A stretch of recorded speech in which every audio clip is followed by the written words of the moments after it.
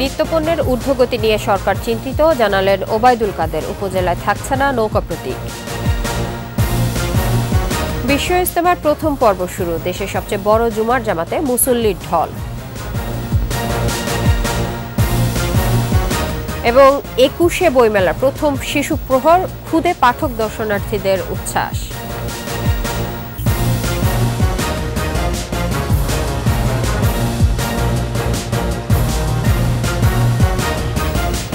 শুনছিলেন first security ইসলামী bank PLC সংবাদ শিরোনাম। আমন্ত্রণ একুশের দেশের সংবাদে, আপনাদের সঙ্গে থাকছে ইসরাত জাহান।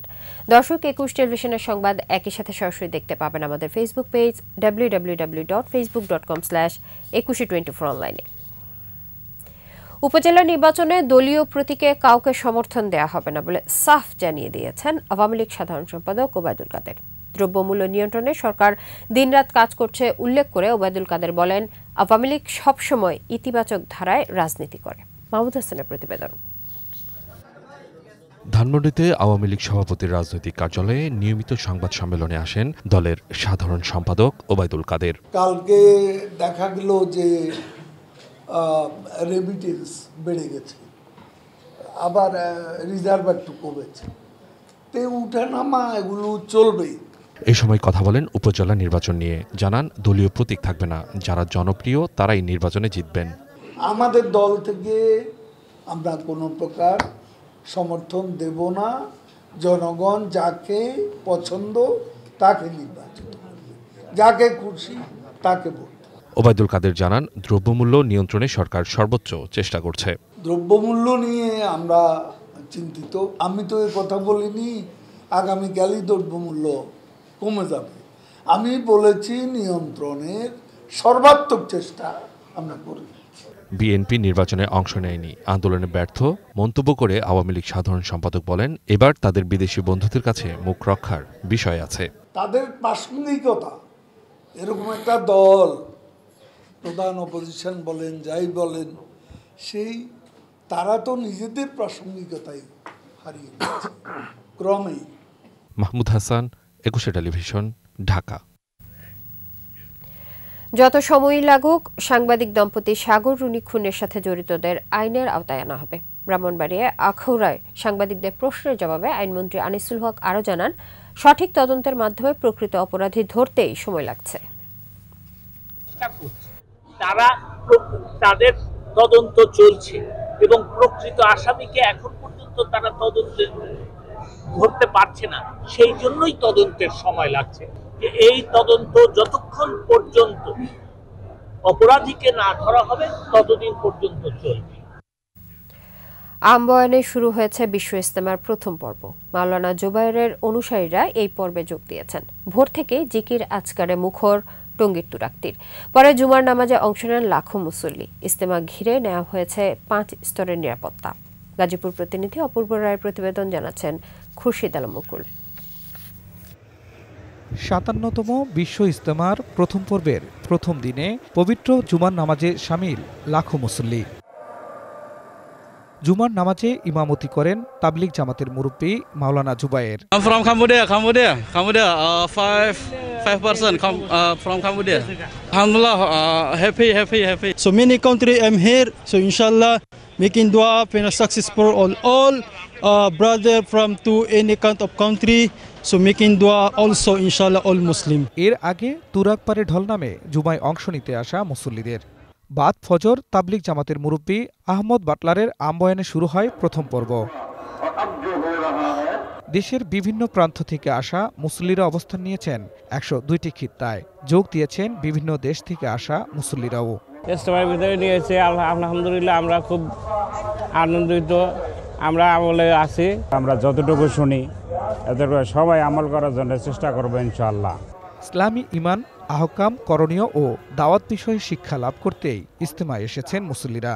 বয়ানের মধ্যে বলা হয় যে আল্লাহ এবং তার রাসূলকে কিভাবে সন্তুষ্ট করা যায়, কিভাবে ইবাদত করলে আল্লাহ রাসূল খুশি হয়। নবী করিম সাল্লাল্লাহু আলাইহি সাল্লাম যেভাবে জীবনযাপন পালন করছে আমাদের সেই শিক্ষা এখানে দেওয়া হবে এবং তার আলোকে আমরা জীবনযাপন অতিবাহিত করিব। দিনকে প্রচার আর প্রসারের জন্য সমস্ত উম্মতে মুহাম্মদী এটার প্রচার আর প্রসারের জন্য তাদের জানমাল কুরবানি করার জন্য প্রস্তুতি গ্রহণ করতেছে। রোববার জোহরের নামাজের আগে আখিরি মোনাজাতে শেষ হয় প্রথম পর্ব। 9 ফেব্রুয়ারি থেকে শুরু হবে দ্বিতীয় পর্ব। খুরশিদ আলম মুকুল, একুশে টেলিভিশন। দর্শক, ইজতেমার খবর জানতে সরাসরি যুক্ত হচ্ছে সহকর্মী অপূর্ব রায়ের সাথে। অপূর্ব, প্রথম দিনে ইজতেমার মুসল্লি সমাগম কেমন দেখছেন? জি ধন্যবাদ ইসরাফ। আজকে সকালে ভোরে আহ্বানের মধ্যে দিয়ে কিন্তু শুরু হয়েছে বিশ্ব ইজতেমা তুরাক্তিরের প্রথম পর্ব। এই প্রথম পর্বে অংশগ্রহণ নিচ্ছে জুবাইয়ের অনুসারীরা। কালকে দ্বিতীয় দিন, রোববার হবে এই পর্বের আখেরি মোনাজাত। এরপর 4 দিন বিরতি দিয়ে আগামী 9 ফেব্রুয়ারি থেকে কিন্তু 7 অনুসারীদের দ্বিতীয় পর্বে বিশ্ব ইজতেমা শুরু হবে। আর এখন বিশ্ব ইজতেমা ময়দান কিন্তু মুসলিমদের আগমনে পরিপূর্ণ। তারা এখানে জেলাভিত্তিক 102টি খিত্তাগার অংশগ্রহণ করে তারা ইজতেমায় যারা মুরব্বীদের বয়ান শুনছেন। আর মুরব্বীরা বয়ানে তারা বলছেন কিভাবে ঈমান ঠিক রেখে দিনের পথে চলা যায়, সে ব্যাপারে তাদেরকে বলা হচ্ছে। এবং এখানে আগত মুসলিরা তারা সকাল থেকেই ইজতেমা খিত্তায় অবস্থান করে তারা বয়ান শুনছেন। আর এখন মাগরিবের আজানের পরে একটু পরে এখানে বয়ান শুরু হবে। এই পর্বে যিনি বয়ান করবেন তিনি হলেন ভারতের মাওলানা আহমেদ লাট। আর এরপর এই তর্জমা একটি বাংলায় অনুবাদ যিনি করবেন তিনি হলেন বাংলাদেশের মাওলানা উমর ফারুক। আর এবারের বিশ্ব ইজতেমা আইনশৃঙ্খলা বাহিনীর পক্ষ থেকে ব্যাপক নিরাপত্তামূলক ব্যবস্থা নেওয়া হয়েছে, 5 স্তরের নিরাপত্তা ব্যবস্থা। এখানে র্যাবের পক্ষ থেকেও কিন্তু হেলিকপ্টার টহল ব্যবস্থা জোরদার করা হয়েছে, যাতে করে এখানে কোনো ঘটনা না ঘটে। এ ব্যাপারে আইনশৃঙ্খলা বাহিনী তারা কিন্তু সর্বদা সজাগ রয়েছে। আর আমরা দেখেছি যে সকাল থেকেই মুসলিমরা কিন্তু দলে এখানে তারা আসছেন এবং তাদের আশা এখনো অব্যাহত রয়েছে। এই ছিল আমার কাছে এখানকার সর্বশেষ তথ্য। ধন্যবাদ অপূর্ব। দর্শক, টঙ্গীর তুরাগতীরে ইজতেমার মাঠ থেকে মুসল্লি সমাগমের সর্বশেষ পরিস্থিতি জানাচ্ছিলেন সহকর্মী অপূর্ব রায়। অমর একুশে বইমেলার প্রথম শিশু প্রহরে কোমলমতিদের উচ্ছ্বাসে ভিন্ন আবেশ মেলা প্রাঙ্গণে। সিসিমপুরের শিশুতোষ আয়োজনে সন্তানদের সাথে অভিভাবকরাও ফিরে গেছেন শৈশবে। প্রযুক্তির এই যুগে বই আর বাংলা সংস্কৃতির সাথে পরিচয়ে নতুন প্রজন্ম মানসিক শক্তি পাবে বলে মনে করেন সবাই। আদিত্য মামুনের রিপোর্ট।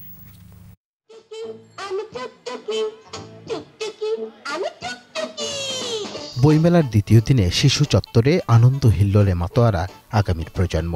পাঠ্য বইয়ের বাইরের ভুবনে শিশুদের সাথে সখ্য হচ্ছে টিভি পর্দার কার্টুন চরিত্রগুলোর। ইকরি মিক্রিদের মাধ্যমে দেয়া হচ্ছে ভিন্ন অথচ সরল এক পাঠ। শিশু দেখে তোমরা সবাই, আমিও কিন্তু শিশু, একসময় আমি শিশু ছিলাম, আর এখানে যারা আছে সবাই কিন্তু শিশু ছিল।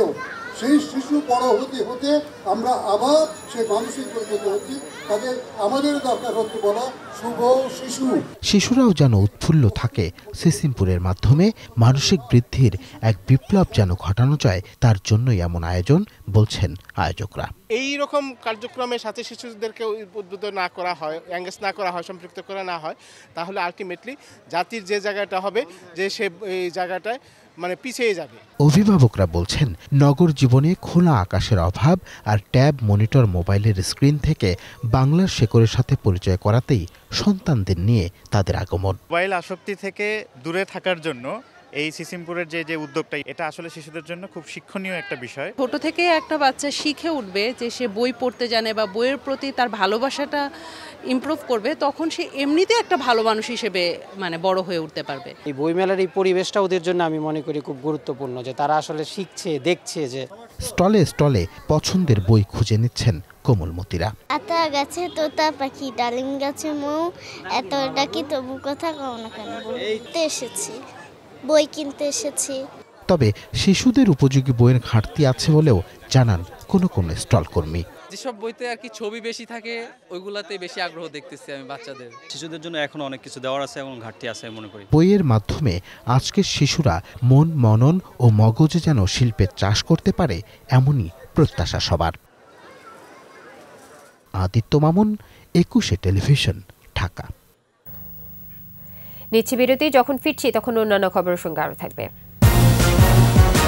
নীলফামারীতে স্ত্রী ও 2 সন্তানকে হত্যার পর ব্যবসায়ীর আত্মহত্যার চেষ্টা।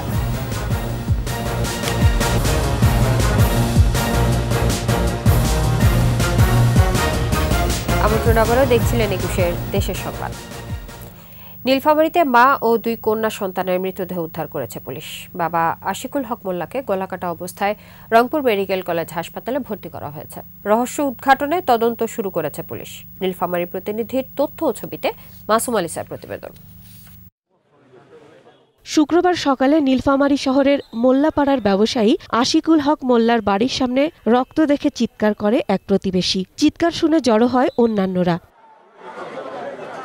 তারা আশিকুলের বাড়িতে ঢুকে গলাকাটা অবস্থায় তাকে দেখতে পায়। শোবার ঘরে পাওয়া যায় স্ত্রী তহুরা বেগম, 2 মেয়ে আয়েশা ও জারিনের মৃতদেহ। প্রতিবেশীরা জানায় ব্যবসায় লোকসান আর ব্যাংক ঋণ পরিশোধের চাপে ছিলেন আশিকুল। 18 লাখ সিসি লোন ব্যাংকে বেলে নিয়ে আসলো, ওই লোনটা শোধ করিবার পায় নাই, মানে টাকা পয়সা হাতত নাই। এমনি তো মেসে টেনশন আসেই যাইবে টাকা পয়সা না থাকলে। জানতে পারি লোক মারফতে মোবাইলের মাধ্যমে যে সাবেক চেয়ারম্যানের ছেলে এবং তার পরিবারের সদস্যরা আত্মহত্যা করছে। আমি প্রথমে শুনলাম 4 জন, ঘটনাস্থলে আসি দেখি 3 জন। খবর পেয়ে পুলিশ ঘটনাস্থলে এসে মরদেহ উদ্ধার করে, তবে প্রাথমিকভাবে হত্যাকাণ্ডের কারণ নিশ্চিত করতে পারেনি। সিআইডি টিম, পিবিআই সহ আমার ঊর্ধ্বতন কর্তৃপক্ষরা ঘটনাস্থল পরিদর্শন করেছেন এবং যে একজন আহত অবস্থায় রংপুর মেডিকেল কলেজে বর্তমান আইসিইউতে আছেন। এ বিষয়ে বিস্তারিত বলা যাবে লাশের সুরতহাল রিপোর্ট প্রস্তুত করে পোস্টমর্টমের পরেই বিস্তারিত বলা যাবে। তবে রংপুর মেডিকেল কলেজ হাসপাতালে চিকিৎসাধীন আরিফুল স্ত্রী ও 2 সন্তানকে হত্যার কথা স্বীকার করেছে। মাসুম আলিসা, একুশে টেলিভিশন। জয়পুরহাটে প্রাথমিক বিদ্যালয়ের শিক্ষক নিয়োগ পরীক্ষায় ইলেকট্রনিক ডিভাইস ব্যবহার করার সময় 3 পরীক্ষার্থীকে আটক করা হয়েছে। জেলা সদরের 3টি পরীক্ষা কেন্দ্র থেকে তাদের আটক করা হয়। জেলা প্রাথমিক শিক্ষা কর্মকর্তা জানান, এই পরীক্ষার্থীরা ইলেকট্রনিক্স ডিভাইস ব্যবহার সহ অসৎ উপায় অবলম্বন করে পরীক্ষা দিচ্ছিলেন। পরে পুলিশ এসে তাদের গ্রেফতার করে।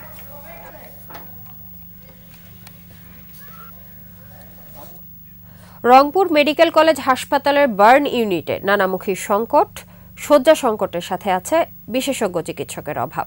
মাত্র 14টি শয্যার এই ইউনিটে ভর্তি আছে 46 জন দগ্ধ রোগী। বারান্দায়ও গাদাগাদি করে পুড়ে যাওয়া রোগীদের চিকিৎসা চলছে। আলী হায়দার রনির ক্যামেরায় রংপুর বিভাগীয় প্রতিনিধি লিয়াকত আলী বাদলের রিপোর্ট, জানাচ্ছেন রত্না জামান। হাড় কাঁপানো প্রচণ্ড শীত থেকে রক্ষা পেতে আগুন পোহাতে গিয়ে দগ্ধ হন লালমনিরহাটের অন্তঃসত্ত্বা নারী বিথি আক্তার। তার শরীরের 50% দগ্ধ হওয়ায় বার্ন ইউনিটের বেডে যন্ত্রণায় কাতরাচ্ছেন এই নারী।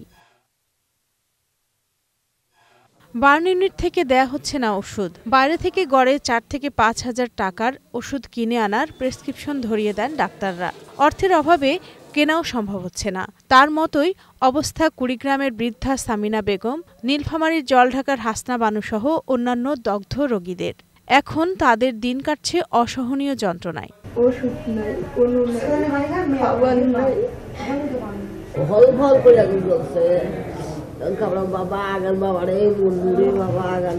রোগীদের স্বজনদের অভিযোগ, হাসপাতালের বার্ন ইউনিটে মাত্র 14টি বেড, এর মধ্যে আবার 2টি অকেজো। ফলে ওয়ার্ডের বারান্দায় গাদাগাদি করে রাখা হয়েছে পোড়া রোগীদের। ড্রেসিং করা লাগে, এমনি খাওয়ার ওষুধ কেনা লাগে। এই ওষুধগুলো সাপ্লাই অনেক সময় থাকে না, এগুলো দিতে পারে না, এগুলো কেনা লাগে। আমাদের তো টাকা পয়সা নাই, আমরা তো গরিব। ঢাকা নিয়ে বার্ন অ্যান্ড প্লাস্টিক সার্জারি ইউনিটের প্রধানের দাবি, দগ্ধ রোগীদের চিকিৎসা দেওয়ার সামর্থ্য আছে। তবে বিশেষজ্ঞ চিকিৎসক সংকটের কথা স্বীকার করেন তিনি।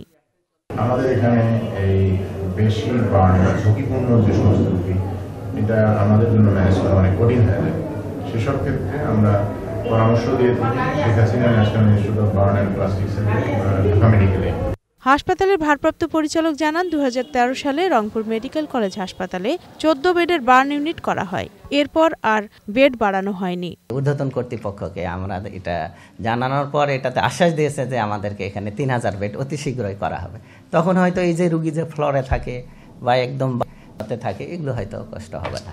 রংপুর বিভাগের একমাত্র বিশেষায়িত হাসপাতালটির বার্ন ইউনিটের শয্যা সংখ্যা বৃদ্ধি ও দগ্ধ রোগীদের প্রয়োজনীয় ওষুধ সরবরাহের দাবি রোগী ও তাদের স্বজনদের। রত্না সামান, একুশে টেলিভিশন। জনপ্রশাসন মন্ত্রী ফরহাদ হোসেন বলেছেন, প্রতিবন্ধীদের দক্ষ জনশক্তি হিসেবে গড়ে তুলতে সব ধরনের ব্যবস্থা নিয়েছে সরকার। মেহেরপুর শহরে প্রতিবন্ধী বিদ্যালয়ের নতুন ভবনের নির্মাণ কাজের উদ্বোধন করে তিনি বলেন, প্রতিটি জেলায় গড়ে তোলা হয়েছে প্রতিবন্ধী সেবা ও সাহায্য কেন্দ্র। এছাড়া মেহেরপুর শহরের 33% জমির উপর ভবন নির্মাণে 22 লক্ষ টাকা পাওয়া গেছে।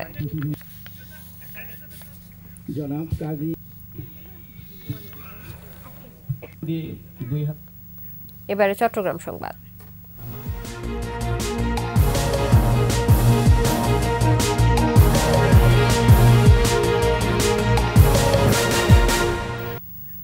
চট্টগ্রামে জহুর আহমেদ হকার্স মার্কেটে আগুনে পুড়ে গেছে 20টি দোকান। ফায়ার সার্ভিসের 4টি ইউনিট 1 ঘন্টারও বেশি চেষ্টা চালিয়ে আগুন নিয়ন্ত্রণে আনে। বেলা 11:15টার দিকে মার্কেটের লাল দিঘি পারে অংশে আগুনের সূত্রপাত ঘটে। ফায়ার সার্ভিস জানায়, মার্কেটের দ্বিতীয় তলায় একটি কাপড়ের গোডাউন থেকে আগুনের সূত্রপাত হয়। পরে তা ছড়িয়ে পড়ে। সাপ্তাহিক বন্ধের দিন হয়, মার্কেট বন্ধ থাকায় দিঘি এলাকা হওয়া সত্ত্বেও আগুন দ্রুত নিয়ন্ত্রণে আনা সম্ভব হয়েছে।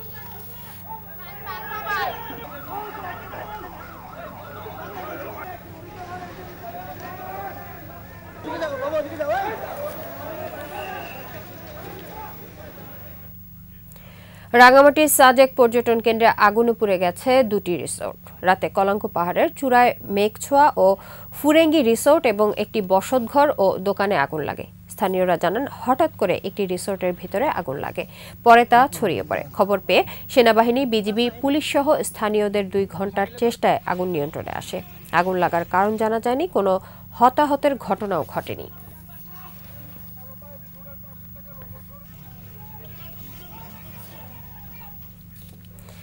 আন্তর্জাতিক মাতৃভাষা দিবস উপলক্ষে চট্টগ্রাম নগরীর মাদারবাড়িতে শিক্ষার্থীদের মাঝে শিক্ষা উপকরণ বিতরণ করা হয়েছে। এই উপলক্ষে অনুষ্ঠানে বক্তারা বলেন, স্মার্ট বাংলাদেশ বিনির্মাণে শিক্ষিত জনগোষ্ঠীর বিকল্প নেই, তাই নতুন প্রজন্মকে আধুনিক শিক্ষায় শিক্ষিত হতে হবে। পরে স্থানীয় শিক্ষার্থীদের মধ্যে শিক্ষা উপকরণ বিতরণ করা হয়।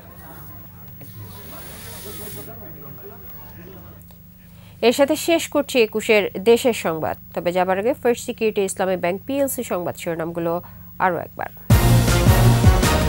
নিত্যপণ্যের ঊর্ধ্বগতি নিয়ে সরকার চিন্তিত, জানালেন ওবায়দুল কাদের। উপজেলায় থাকছে না নৌকা প্রতীক। বিশ্ব ইজতেমার প্রথম পর্ব শুরু। দেশের সবচেয়ে বড় জুমার জামাতে মুসল্লির ঢল। এবং একুশে বইমেলার প্রথম শিশু প্রহর, খুদে পাঠক দর্শনার্থীদের উচ্ছ্বাস।